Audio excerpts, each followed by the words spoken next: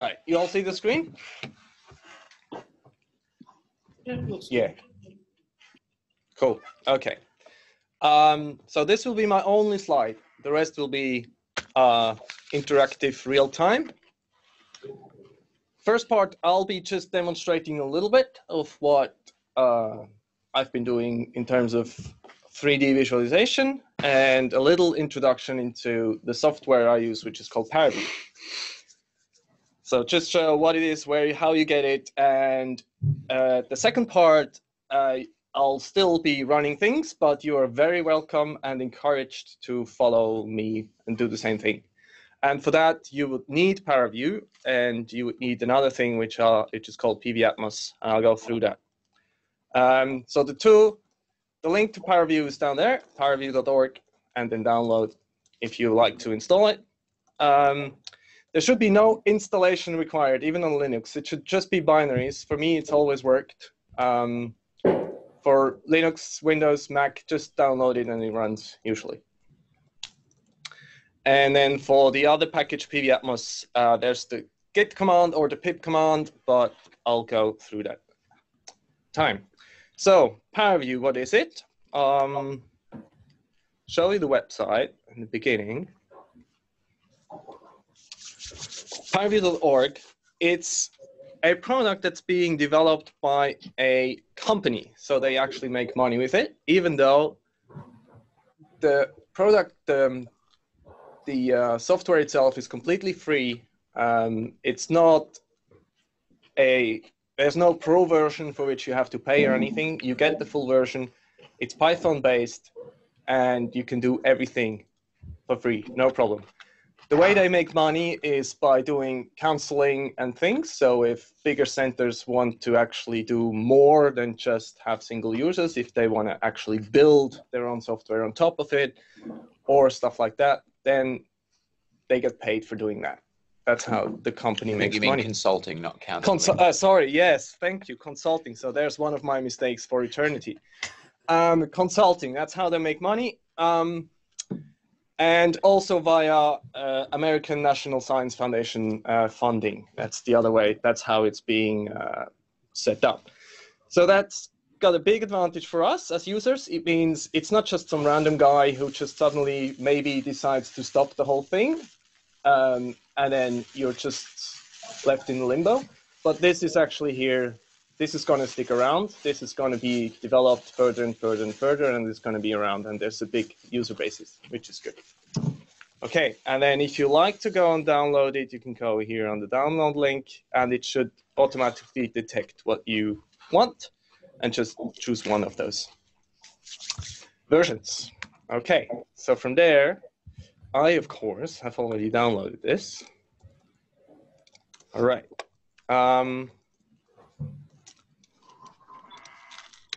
So I'll start this up.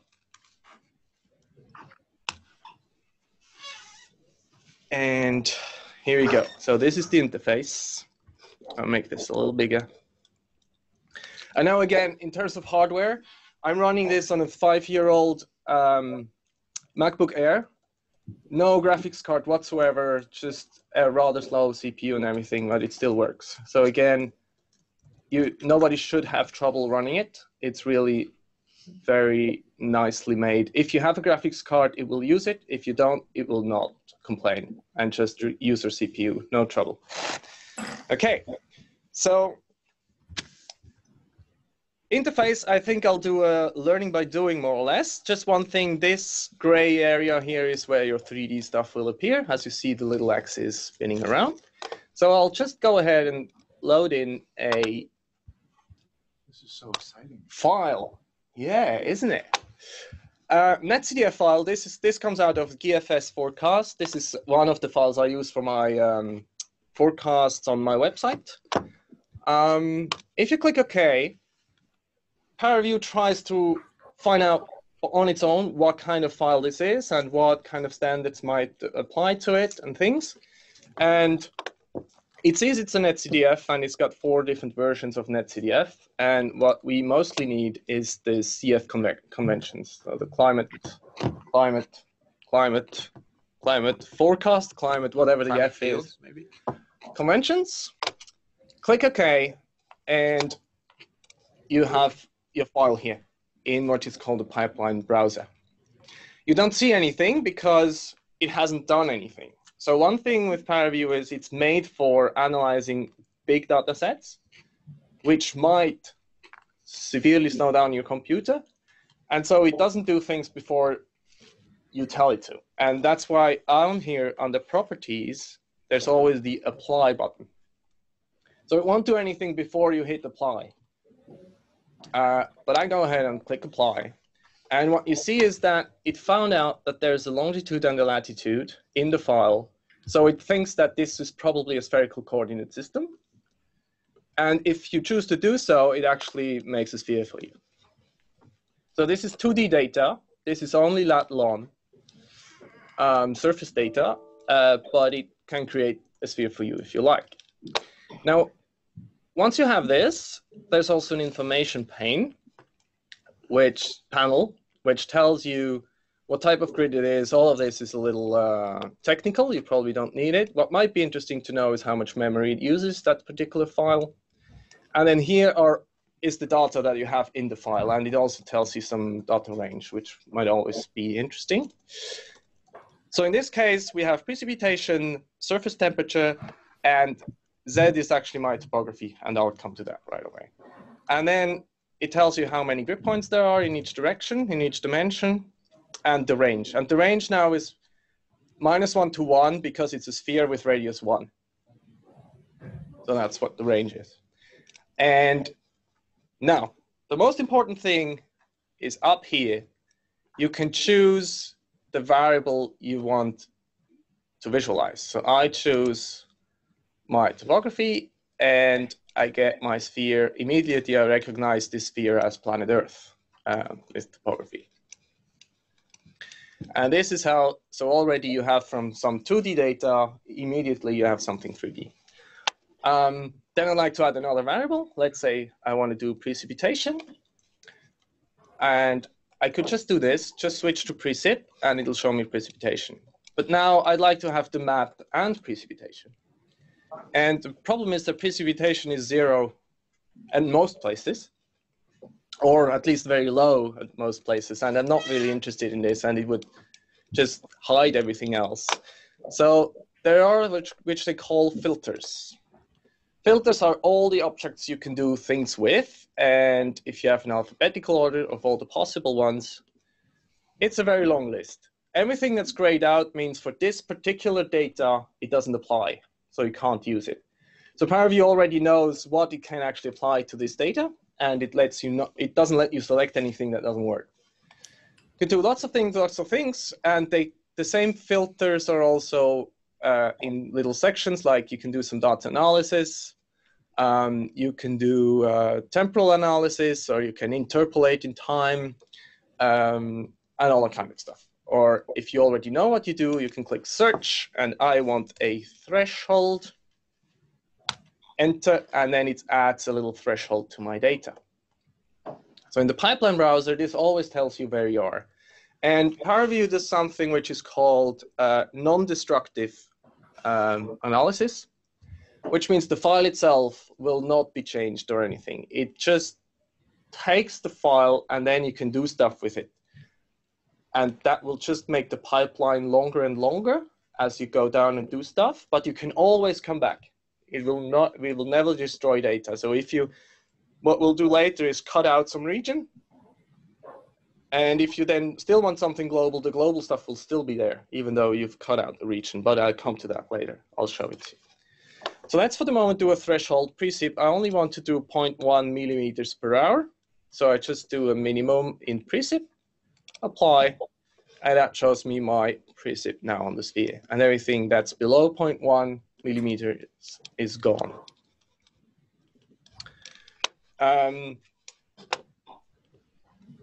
And I want to color this by precip. It does that on its own. Actually, I want to color this by the other precip. So there's two different symbols here. One is it's a cell data, and the other one means it's point data. Most things work with point data, but many files have cell data, but Paraview will convert it for you. For instance, for the threshold, it does a threshold on every grid point in your data. Thus, it has to convert your cell data into point data, and that's why now we have suddenly a point precip and a cell precip. But the point is the one that the threshold works on, and so this is the one we want. And we also want our Earth back, so we can just click on this little icon here. If the eye is closed, it means we don't see it. If the eye is open, it means we see it. And then I want here, not precip, but I want this as to show my little Earth. And here we go. So we've got two fields on top of each other now, with two filters. Now we can choose different color schemes. And whatever is selected, there's here, this is a color scheme button. And it shows you your color scheme. And then there's this little heart there, the little folder with the heart. That means that's your choices of color schemes. There's a lot of them. There's all the color brewer schemes are there. Most of the MATLAB schemes are there. There's ERDC are there. There's lots of them, and you can even create your own and save it. And that's what I did here. I call this TopoGold because it makes Earth just look so nice and shiny.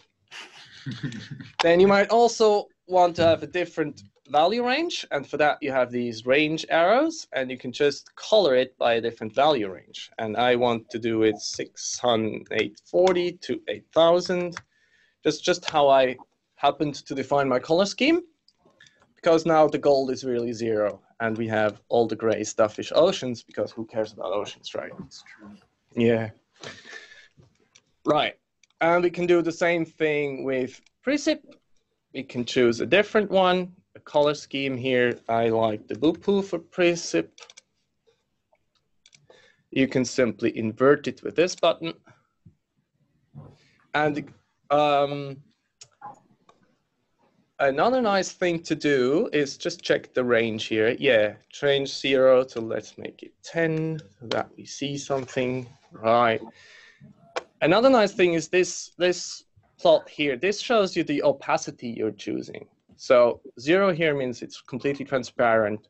1 means it's completely opaque. Well, this is mostly used for volume rendering. But here we're not doing volume rendering, but you can enable the opacity with this little click here for surfaces. And now almost everything is gone except that little hurricane here, because opacity is 0 at the minimum. It just by default does a linear. But you can click anywhere to add a point. You can double click it, and you can change the form in any way you like. And you can also delete it again. That's a great way to manipulate your data. Yeah, exactly. So you can emit it. No, you can manipulate the data, but you can also zoom in on the important parts, right? So if I reduce this, okay. So what did I do? I did something I shouldn't have done. Yeah, okay, let's go back. Right, and what I want is, I want it to be 0 at 0.0, and I want it to be 1 at 1. That's just a personal thing I like. And then here I did something I shouldn't have done. Yeah, so make it linear. All right. Now we've got only the large range, so this is still the hurricane over last. So this, by the way, is data from 10 a.m. this morning. So this is almost right now. We have a little hurricane over Korea. We have the remnants of the hurricane over Japan. We have a new hurricane in here in the Pacific. I have some other nice stuff going on in Tasman Sea here. And already you can explore data, and this is very simple, right? This is just two variables, 2D variables, where you can explore in 3 dimensions. Then, what should I do next? Yes, pipeline. I'll say a few more words about this pipeline. I'll try and illustrate this. So one thing we can do is like, oh, I don't want to look at whole Earth. I just want to cut out something. So you have this little filter. So these are like just the filters that most people use most of the time, but they're all also up here in filters. So one is called clip. So I can either choose it here, or I could have gone to filters, search, and clip, and it would have done the same thing. But this is easier. And so clip adds a plane, and the red plane is where I clip all of my data off.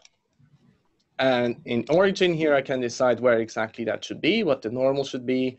Or I can do this with my mouse. Say, OK, I want to clip it off like this. So cool. And hit apply. And now what happens? Does anybody have an idea what happens to Earth if I now click apply? Will Earth be cut into two? And of course, the answer is no, it will not. And the reason is the pipeline. So what has happened? If we remove this plane, what happened is that on this side of the globe, we have precipitation. On the other side of the globe, there's no precipitation. So that one got cut in half, but the Earth didn't get cut in half. And the reason is the pipeline. So this is a direct connection. First, the complete data. Then the first filter does a threshold on precipitation. The next filter filters that threshold on precipitation even further and cuts off half of the globe. So there's only half of the globe in precipitation, but the very first one, which is upstream in the pipeline, is still there in its entirety.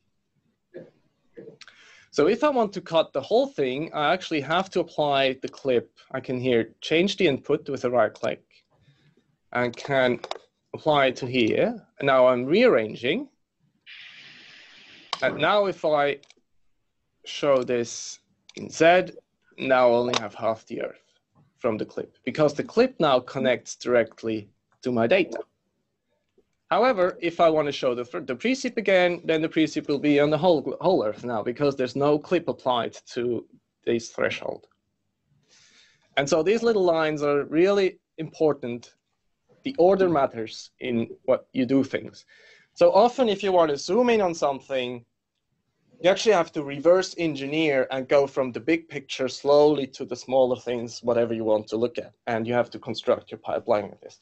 So visualizing in that way requires knowing what you want to do. It requires knowing where you want to go, and then you can start building your pipeline.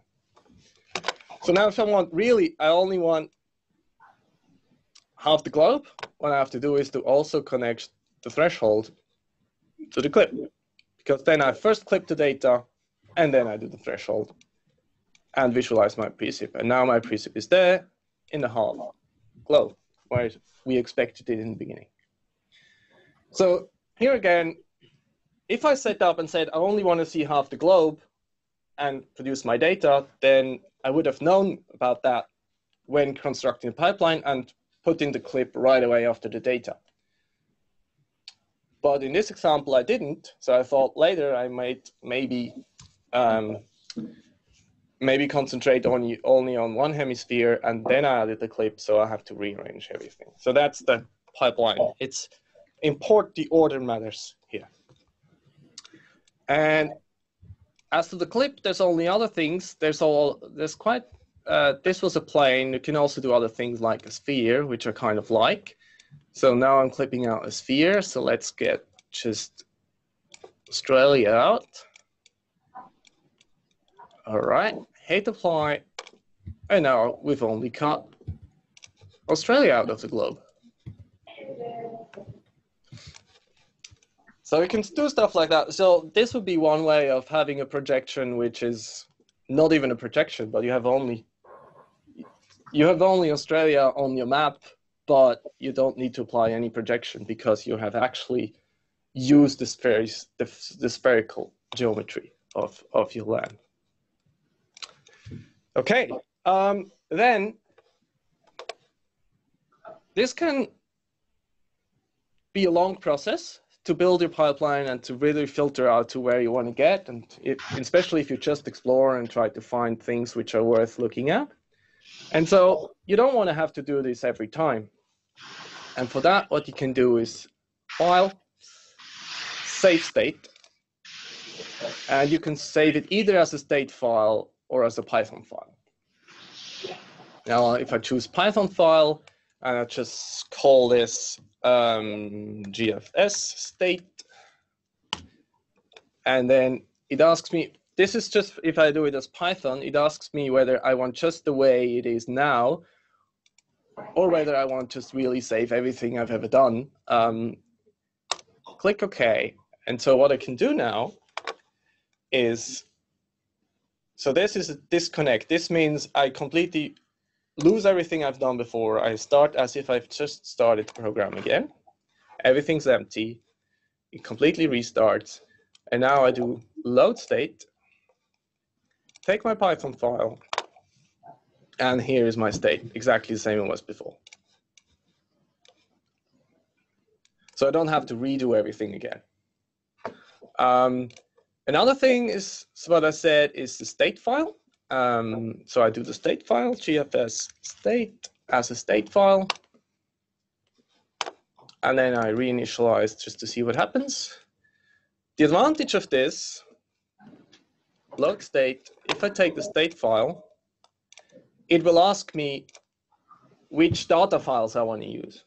So this means if I want to redo the same thing but with a different file, I can just load the state file and choose a different file. In my case, I don't have another file, so I just do this again. And then again, it'll create your state. And what you can do is once you've loaded it and then you've got a second file you want to compare to, you can just load exactly the same state again and choose a different file and go ahead. And you'll have the same thing twice, but with two different files. So that's the advantage of the state file versus the Python script. Another good thing is that you can, I'll use this right away afterwards. So there's on the view, there's a Python shell. So it comes packaged with its own Python. So you won't know about Anaconda environments or anything inside this shell. However, it does know about all the packages you installed via pip or anything. And you can program the whole thing. So all of what I've done here, everything you do with your mouse and click and everything, you can do all of this with a script. And in order to know what actually the commands are and everything, you can do this. There's a tools.trace. When you click, and most of the time this is just fine, the default, this records everything you do as Python script. So now if I go. It's not like moving around, it's every actual active. Every actual act, yeah. So even rotating around actually, because I'll show you right away afterwards. So if now I want to do, I have this threshold, and I want to do a second threshold. I want high precip, but also high temperature, for instance. I only want the highest temperatures. There you go. Okay. And then I go Tools, Stop Trace. And it'll show me what I've just done as a Python script. And it even comments your code for you. It even comments your code for you. Incredible. Yeah. And so you've got, down here, you've got, this is all the visualization thing. So just showing the axis, opacity transfer function. There must be a threshold. Here you go. So that's all I do. Threshold on precip. That's the first threshold. And then I change that to surface temperature. I change the threshold range. And then I render it.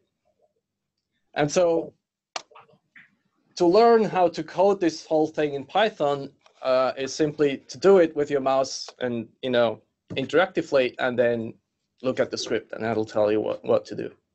And with time, you start really getting into it. Or just look at the state file, which is a Python file as well. So it's also commented, by the way. So if we do a cat on this file, so I've got this GFS state file. So again, this is a Python file which is commented, so it tells you what it does, and you can learn or just copy paste into your own script if you like, without even knowing what it does. As long as you know which sections do what you want, just copy paste it into your script, and you'll have a working script. Which, by the way, the scripts, you can submit them to NCI on the normal compute nodes, and they'll just run. They don't need a display to run. I've done that with some of my 360-degree movies. I just couldn't do this on my computer, so I submitted to NCI, and it works just fine. Okay. Which reminds me, I want to start with a movie. So I'll show you a little movie now first, or as next, of what kinds of thing. I've just done this little trailer a few years back, and it's been a lot of work, so I want to show this as much as I can. If I plug this in, do you hear the sound? I'll try it. Let's see. The microphone's right there, so it probably would work without it as well. Ah, yeah, okay. Do you still hear me? Do you hear me? Yes, yes, we can hear you. Okay, cool. All right. So, yeah, I'll do it with this. That's safer.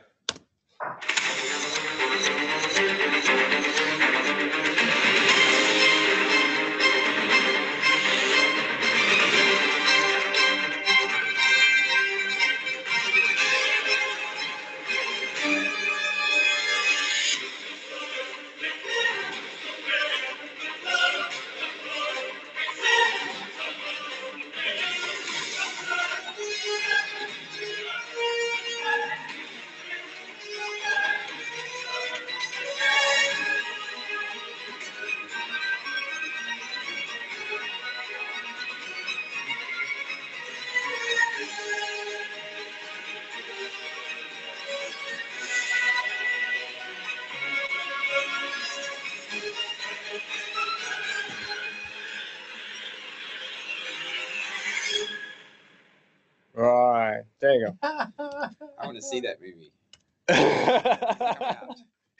Yeah, you can buy tickets to me directly for the movie, and maybe one day you'll see it. Okay. Yes, 3D data. I was showing you 2D data, how to convert one into the other. Oh, why did everything disappear? Okay, doesn't matter. Seems like my terminal quit. Yep.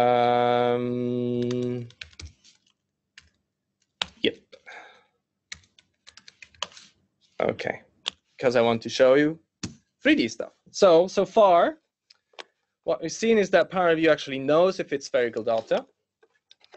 And so I'll actually load this state. It's a good thing I saved that state.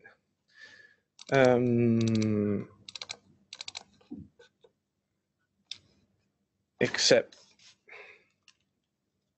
that I didn't. What happened? Okay. Yeah, good, thanks. Okay, here we go. I'll load the state as is. Okay. And I don't need the threshold. I just want to see the sphere. Here we go. Okay, so we're back at our sphere. Now, so this is just, this doesn't have a depth, right? So this just creates an earth for my 2D data. So what happens if I have 3D stuff? And of course I have that here. So I have one file, again, CF conventions, and the same thing up here. It sees that there's lon and lat, so it thinks that it's spherical. However, the third dimension now is pressure. And we see how it deals with pressure. So I'll just go ahead and say, yes, please apply. And what it does, if we zoom out, this is our little earth, right? And as we zoom out, this is where my 3D data is. So this is simply an outline of the data. Now this is a lot bigger than my sphere here, even though I've loaded it in exactly the same way. And what happened? Well, it just took pressure and thought this was the radius. So this line up here is at 1000 for 1000 hectopascals. This line here is at 100 for 100 hectopascals.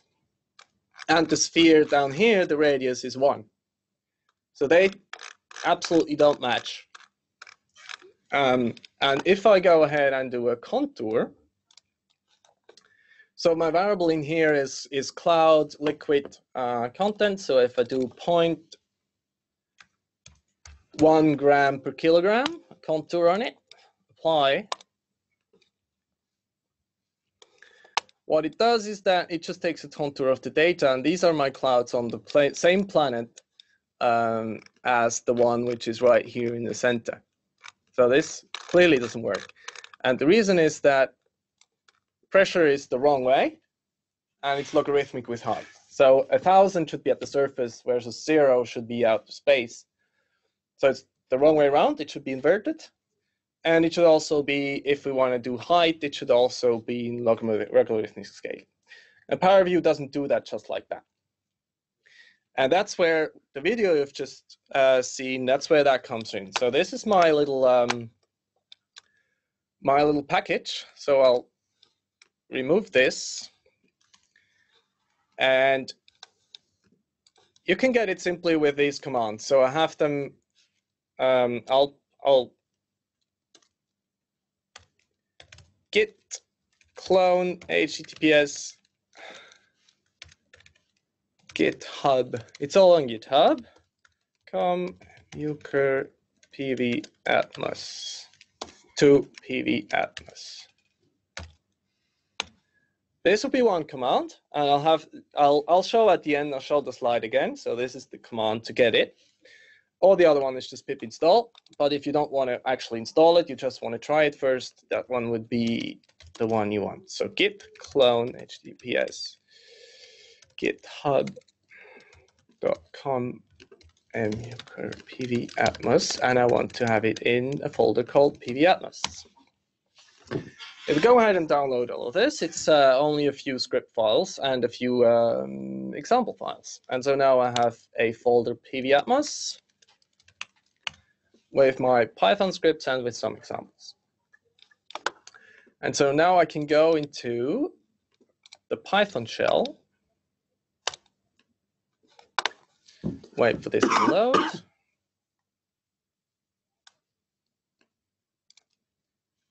Right, and now there's a nice little button in the Python script which says run script. So even though it's actually terminal and thing, you don't even have to code in the terminal. You can just go and click run script. And my newly downloaded PV Atmos, there's an example, so I'll show you the sphere first. Just double click it. Now the script asks me something. It says, please provide the path where PV Atmos lives, because I haven't actually installed PV Atmos, but I have just downloaded the folder, so I need to tell it where it is. And in my case, it's in that folder.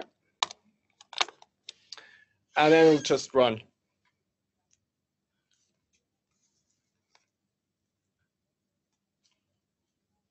Here you go. So this is, again, one file with pressure coordinates, with zonal wind and meridional wind, which is visualized on the sphere now here. So it's initially pressure coordinates. These surfaces are 1 hectopascal, 10 hectopascal, 100 hectopascal, and then the surface. And it's the 25 meters per second wind surface. So you've got the stratospheric vortex, and down here you've got the jet stream in the atmosphere. And so how do you do this? There's a filter called calculator, which is this one up here, that little calculator item, and that's what this is. So I connected this to the file.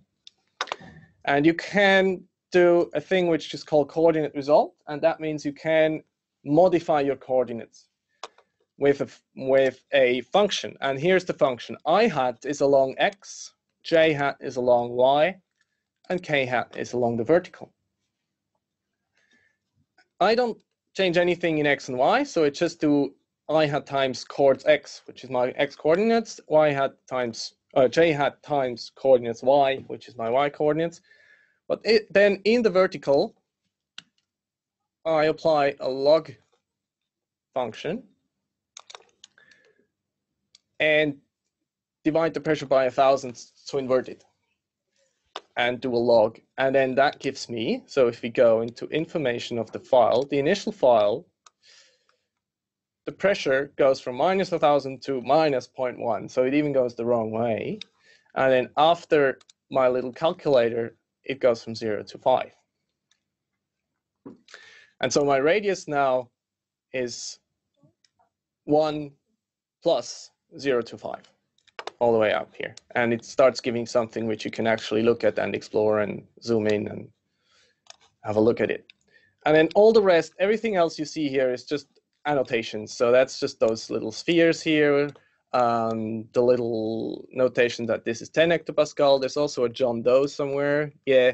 So you can add your own name so that it's more difficult for people to just copy paste the figure. It's not like a watermark, a 3D watermark. And so this is just a script that it just loads, and you've got this. How long did it take you to do that? Not that long. Not that long. The thing is, I read it and read it. These, you know, these functions here, I read them all the time. And so at one point, I just put that into a Python package, and that's it. And now you can just call a function which is called load data and tell it if it's spherical or not, and it'll do it.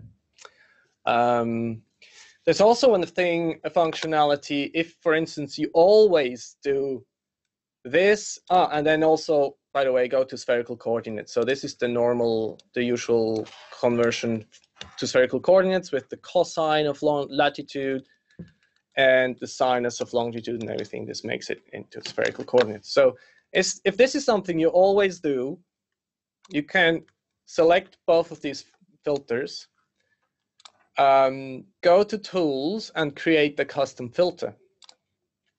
And you can call this log pressure sphere.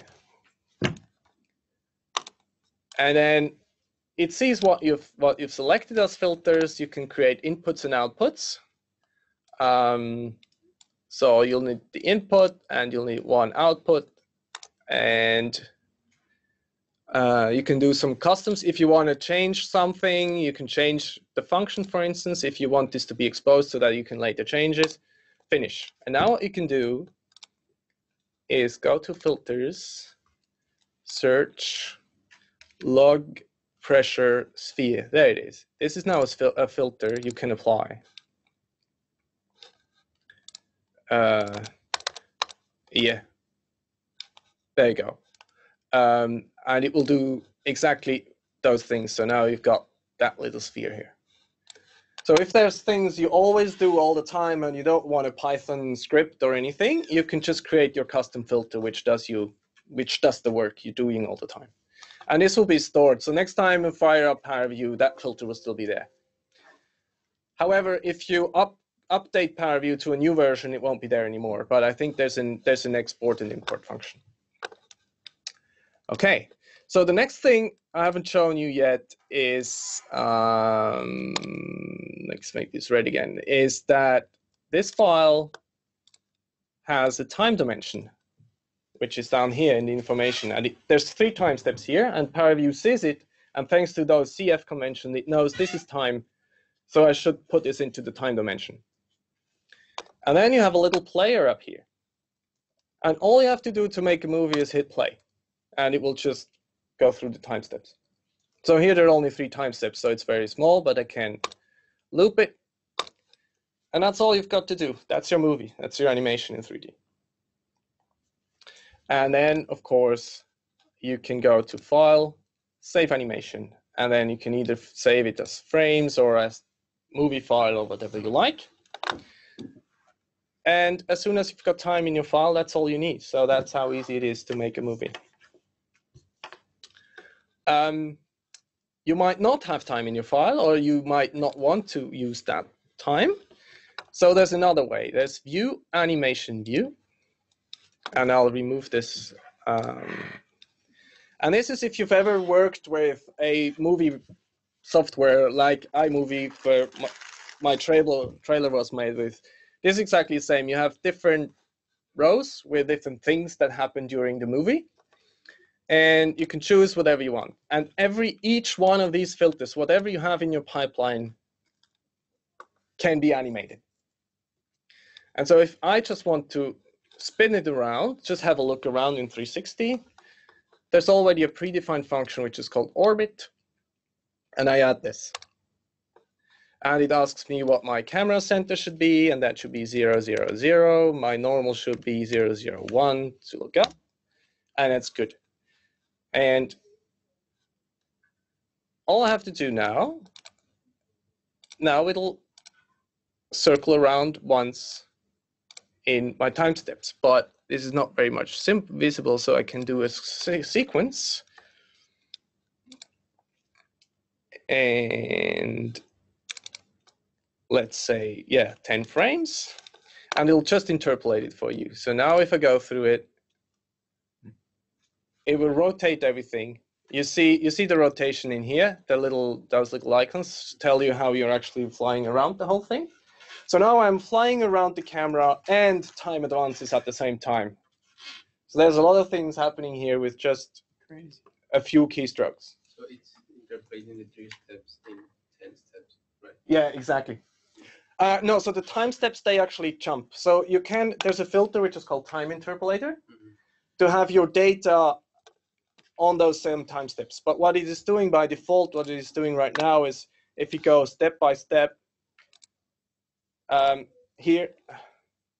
The camera moves, but the steps. Exactly, the camera moves, but the data doesn't move until we go to 503. Here's the time. And at 503, the data will change as well. Now, from here to there, you have a time step in the data, so it will perform it, otherwise it won't. But there's a filter which does time interpolation, and in that case, it will actually do it. It will linearly interpolate between the two, or you can tell it not to linearly interpolate, but spline or whatever you like. Yeah.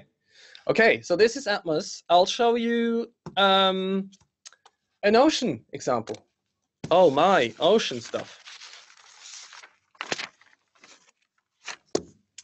Are you sure you want to continue? Yes, I want to remove all of this. And now I need my Python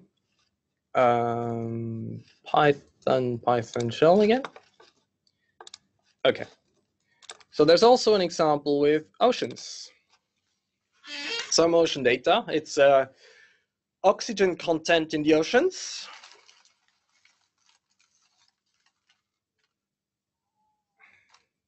And this time I decided to do flat Earth, so not a sphere. So it'll be a little box once it loads. That's one thing. So whenever there's this blue line around the picture, that means it's working. It doesn't always show you the wheel of death, but whenever it's blue around and you don't see anything, that means it's working. And two other really, really useful buttons are these guys here. So this one will focus on whatever you've selected right now. So if you go ahead and select one of these filters, it'll go there. So if I do this now, it'll go to one of the labels. If you select the other one, it will zoom such that you see all of your data. So whenever you get lost and stuff, you can just hit this and you will see everything. So here are our oceans with the ozone content in the oceans. That's so cool. And you can go in and truly have a look inside. You can go in, you know, from the bottom of the ocean if you like. You can move around. Yeah. So here we are on the bottom of the Pacific Ocean. And this is Australia down here. So whoa, and now we're inside the data, right? And now I get completely lost. So I hit that little button again and I'm out. So I see everything again. So now I can do some more animation. Let's do something more interesting. So let's go back to animation view. Can I have a quick question? Please. It's never rendering as you move, right? Yeah, It so renders that's everything to start with. Is that right? no, actually, this is easy enough as dataset. This actually does render. But if you have things that are too heavy, it will rasterize everything so that you still see where you are while navigating, but it'll wait until you release the mouse button and then it'll render it. Okay. Yeah. So because the render in the end is always 2D. I'm so just amazed at how fast it is even for that. Yeah. So it's really fast because the whole data here is in the RAM, and then yeah. I mean, they've spent years to optimize these things. Okay, so let's do another thing. Again, the camera. I want to fly into my data. So I can animate my camera. And this time I don't want an orbit, but I want to interpolate camera locations. And I add this. Okay. So now what I can do is I double click this and I can put in my camera position. So I'll just do 3 of them. Okay. One is at time 0, one is at time 0.5 in the middle. Because I tell him here that my start time is 0, my end time is 1. All right. And then I go to this position and I can just say use current. I can put in numbers. If I know the numbers of where I want to be, where I want to look at, and what my view output be, I can put those in, or I can just say use current. Okay. And then I go somewhere else. Let's go inside down here somewhere. Let's go here. Double click here. Position 2, use current. And it changed the numbers. Okay. And then what do I want? Then I want to go up that way. Here we go. Position 1, use current. There you go. Okay. And now, if everything works, I can hit play, and it'll go in, and it'll go out again. Now I can make this more frames to interpolate more frames that we actually see what is happening. And now it'll just move in to wherever you told it to go. This goes to the second position at 0.5, and then it goes to the third position where you find just before. And it'll do all the position interpolation for you on the fly. So cool. Right? So all of this interactively. So that's a camera animation. I've done 2 of them, so let's do something new now. Well, what we can do is that, let's say I want to look at cuts, north-south cuts of this. So I can do this by, let's do, okay, this is the ocean, very good. So let's do here, do a clip, which is perfectly fine, apply. And what happens now, yep, is that, oh, it clipped the wrong thing. Sorry, and then I need to reposition because this is the pipeline again. Here we go. And if I now show, now I've clipped only this side, and I actually want just like that, I want to do the other way. Apply. Okay. So now it leaves everything on the right of this plane, but it cuts out everything on the left of the plane. And then I want to do the same thing with my oxygen. So I can just apply it here for the moment. Check, invert, and that's it. Okay, now I've also cut the oxygen on the same plane. And now I want to animate this. So I can hear the first clip is the clip 1. And as I said, so clip 1, it has properties, which are up here, origin, normal. And I can animate anything in any of all of these filters. So here, clip 1, I choose origin of 0. That's my X position. I add that. And I want this to go from, I believe it's minus 270 to 90, I think is the data. Okay, so now if I go to the first frame, we'll be all the way up here. And if I go to the last frame, we're down there. So this is actually the wrong way around. So I want to go, well, it doesn't matter. I'll just go this and invert this again. Here we go. So we just go the other way. And clip, I'll just do the same thing, the clip 2. Origin, add, and put in the numbers, minus 270 to 90. Okay. And also the invert button. Here we go. And if I go to the first frame, so now what it does is that with time, it'll just build up all of your data. So you can look at cross sections of your data like this in an animated way. But it's not just useful to create movies. It's also useful. You can actually use this. You can just with your mouse, you go somewhere else. You say, oh, I wanted to look at this cross-section. And then you have a look at this cross-section. You can zoom in, have a look at this cross-section, and then see, well, how does this go, you know, just a little further or just a little further. And you can use this to interactively cut your data again without having to actually plug in numbers and everything. Wow. And again, you can just hit export animation, and it'll give you all of this as a movie. What is the resolution of this data that we're looking at? Oh, this is very, I coarsened that. No, I coarsened that a lot just to make it possible as an example. So the initial file was high resolution, but this is only 1 megabytes, 0.2 megabytes. Yeah, so there's how many number of cells, number of points. So there's 2,000 points for the entire ocean. No, this is actually the clip, but I'll have to see here. Sorry. There you go. So it's 100,000 points for the entire ocean. Yeah. For the 3D ocean, so that's not much in each direction. So it sounds like it might be 1 degree. Is that right?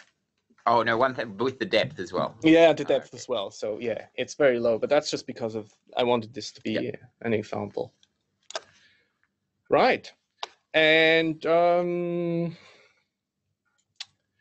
what else is interesting? Oh, one thing I haven't shown you at all is so I've shown you this where you can choose by what you'd like your thing to be colored by. Here I only have one variable, but then there's also this.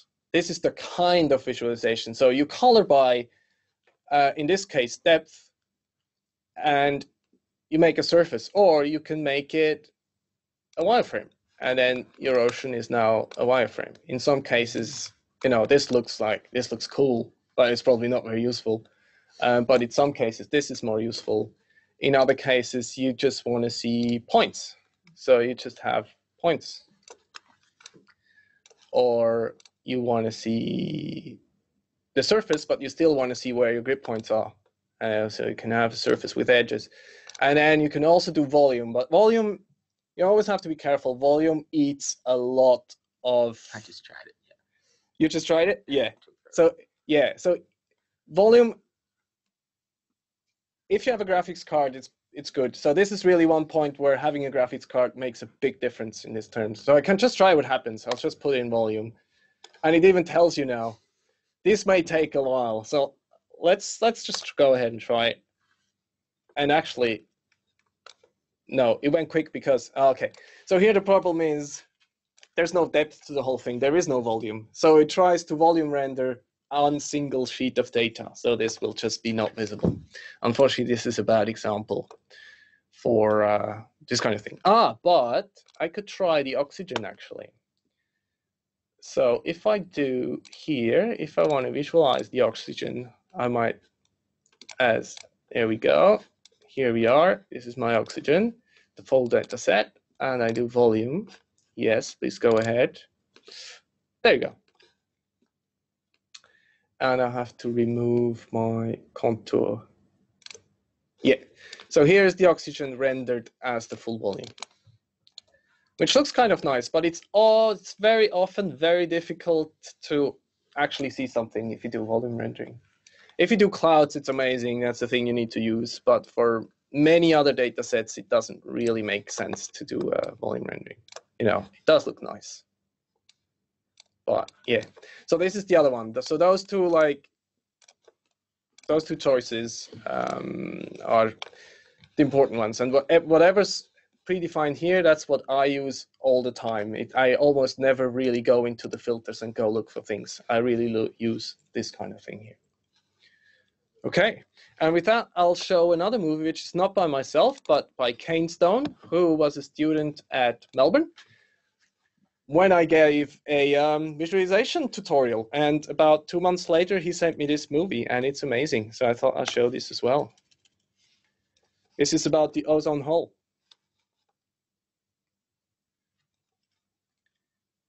Oh, there's no more sound. There was sound once.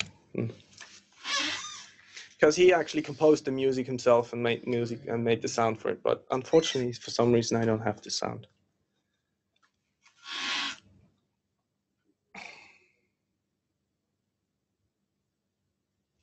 So this is one example where the time is in the file. So all you have to do is hit play in Paraview once you have the contours. That's using PV Atmos.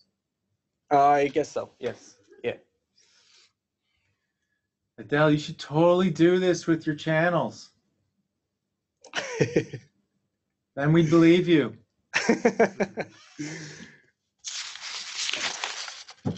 Okay. So I've shown you this, and maybe I know that one person at least tried to do some stuff at the same time. You can only learn this by doing it yourself. It is impossible to learn how to visualize by just sitting back and looking at the lecture. You have to do it yourself. That said, if you try it and you've got questions, shoot me an email. Look out. And if you have questions right now, ask them now. Otherwise, I think the hour's over. So thank you very much. Thanks. Yeah, question. Yes. Is it possible to save this like one view in a what's it called in a any like figure format like? I mean, oh yeah. So I was only talking about animations. You can do a file. It's called Save Screenshot, and I'll put it on the desktop. You can choose some file format. Screenshot. Can you do? And then you can choose. You can actually scale it up or down. So it's not exactly. It doesn't have to be exactly what you see. You can scale it up and down. But here, just do yes, and then you have it here as a figure. Is that what you meant? Or yeah.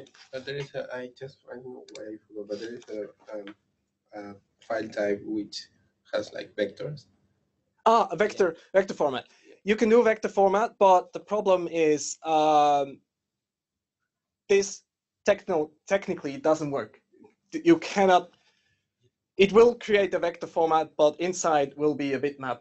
Okay. Because it is simply technically impossible to do this as vector format because this is rendered, and this is a 3D stuff rendered onto a 2D plane so that we can see it, and that doesn't work as a vector format. Okay.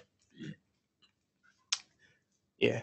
But a high resolution normal figure would do. Yeah, exactly. So I've been using PNG for my publications, so that's fine. And posters and everything. Yeah, Yeah, sure. it's good. The good thing with PNGs is that you can make the background transparent, so that bluish, greeny stuff that'll be just transparent, and you can put it on any background you like. Oh yeah. So that's how Kane did this, right? So here you've got this like universe background, and that's how you do it. You export the thing with a transparent background, and then you put another picture behind it. Yeah. Okay. Do you use this for? So you're writing a paper. Would you plot with Matplotlib, or would you actually use Paraview to make a plot? Yeah, I should mention that. Anything 1 or 2D, don't use Paraview. Yeah, it's completely do what Scott was, Xarray or whatever, Matplotlib. Yes, this is completely over the top. Will make you lose time, and in the end, it'll be uglier than Matplotlib. I mean, actually, in the background, Matplotlib is running on this, but no. The only thing 2D is what I started off with. If you want to transform 2D into 3D, then use this. If you want to do just 2D plots, no, don't. Yeah. Anything else? It seems very time consuming. How much time do you? Yeah, so that's the reason why I wrote the package. Because once you start doing always the same thing, it actually you start getting really quick. So it's fine. It's okay. But I think the most time-consuming part is if you just if you just load in a file and you think, give me something cool, the software won't know what's cool and just do it for you. And that's what takes time. Time consuming is you're just going to be, oh, I can do this too. I can do this too. You can just think infinite amounts of time. Yes, you can spend infinite amounts of time. Yes, yes. So the best is if you first think about what exactly you want to show and actually write it down or try to draw it. Many times I thought, I was looking for this perfect thing, but it never actually worked. So I went back on a paper, drew it, and then I was like, oh yeah, this is what it should be. And then it was done in 10 minutes. So yeah, it helps. Yeah. Okay. Thanks, Martin. That was really impressive. Okay, thanks. Assuming the recording works, it should be up later today so people can come and see it on YouTube.